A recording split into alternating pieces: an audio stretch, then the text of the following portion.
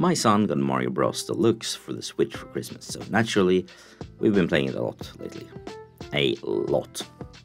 On one hand, he loves it, and on the other hand, he cries of lost progress on hard levels more times than I'm comfortable with, and I personally don't like it.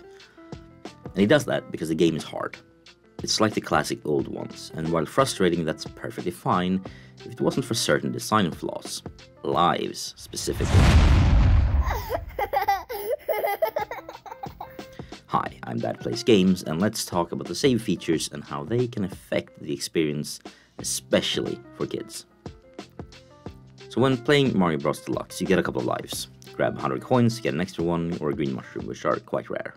Die to a chasm, or Goomba, or Koopa, or any other danger on a level, you'll lose a life. Simple as that. Most levels also have a checkpoint halfway through that lets you start over from there instead of the very beginning of the level. And that might sound fair to you, and honestly it kinda is. Because when playing, especially with kids, you'll fail repeatedly. The first Koopa will be nothing the first 8 tries you go for, only for you to mistime your jump just by a little bit on the 9th try of the level again. Nothing strange here, trial and error, lots of games do it.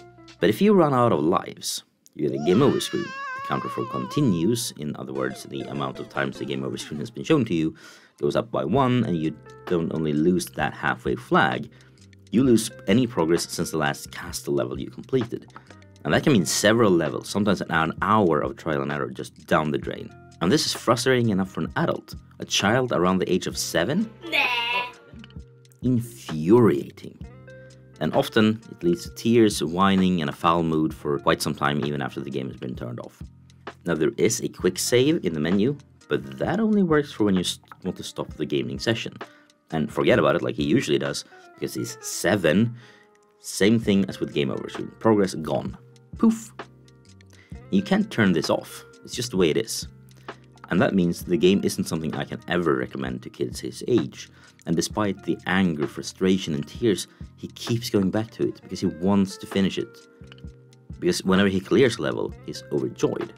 And for us adults, that difficulty might very well be what makes it so enjoyable to beat a level. I mean, isn't that why people like the Souls-like genre after all? But for a kid, just needing to restart that level would be enough. I mean, give it to me as a setting at the very least. You shouldn't have to start over 5 levels ago, or 3 levels ago, and then have to go through all of them, and probably get a game over screen in that time several times over. And in other games, for example Pokemon Scarlet that they also got for Christmas, it can sometimes be quite far in between autosaves. A few times now, long cutscenes, which is when he lost interest for the session anyway, will be after the last autosave and annoy him the next time he plays as well. What I'm trying to say is, a good autosave system, or even save states like emulators do, is key for the enjoyment of a child when playing these sort of games. And if it's not in the style of your game, add it as an accessibility setting. Because for busy parents like myself, saving the state of a game, or at least a really good and reliable autosave system, that can mean the difference between actually getting anywhere in the game and losing interest in a game. And now it seems I must go and help him finish another level in a game that honestly I don't enjoy. Thanks Nintendo, really.